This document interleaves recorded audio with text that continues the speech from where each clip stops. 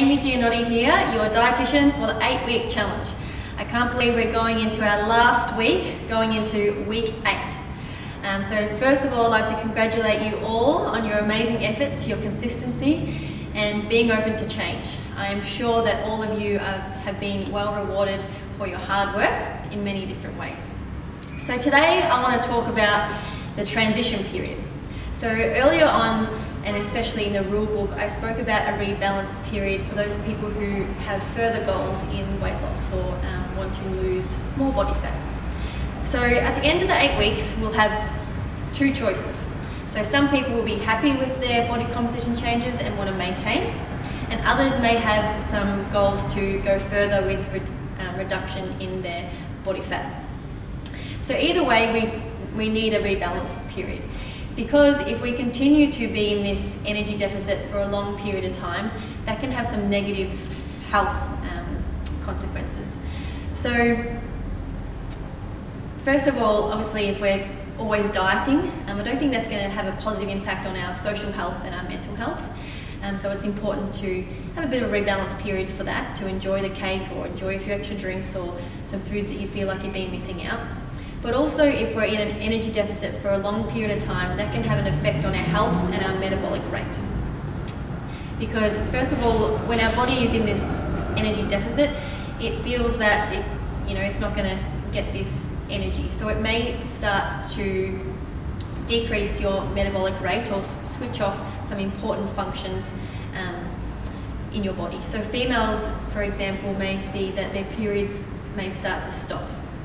A reason for that is because the body isn't getting enough energy, and it may feel that they're not in the most healthiest position to fall pregnant.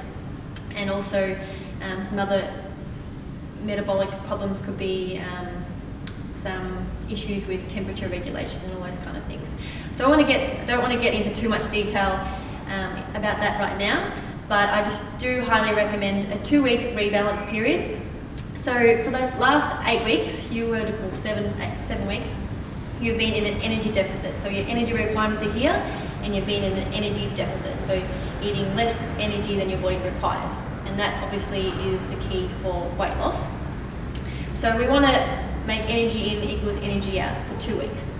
So for those people who are loving just the routine at the moment, some simple strategies could be to increase the carbohydrate content, maybe increase the protein content a little bit. So it could be more like a third of the plate rather than a quarter, half. You could also increase some healthy fats into your diet. So those foods that we spoke about a couple of weeks ago, so avocado, oil, nuts, so those healthy fats which actually have a role in our body. So they provide a lot of energy per mouthful. And the biggest, I suppose, proof of if energy in equals energy out is that you're going to be maintaining your weight.